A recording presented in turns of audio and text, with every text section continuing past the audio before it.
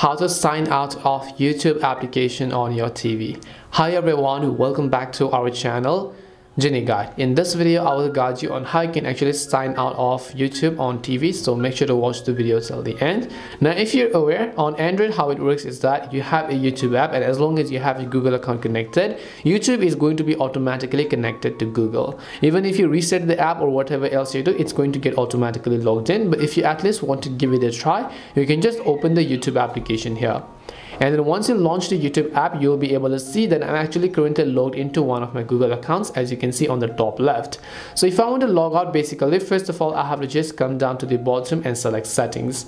And once I go to settings, here I'll find the option called reset app. Basically just select the option called reset app, click on reset, and then just click on the reset app option. And as you've done that, you're going to be automatically resetting your YouTube account, and it'll log into some other YouTube account, as you can see.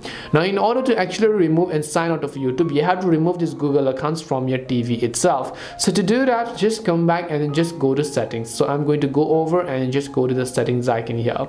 And once you go to settings, you want to look for the option called accounts. So you're going to go ahead and simply go to accounts and sign in here.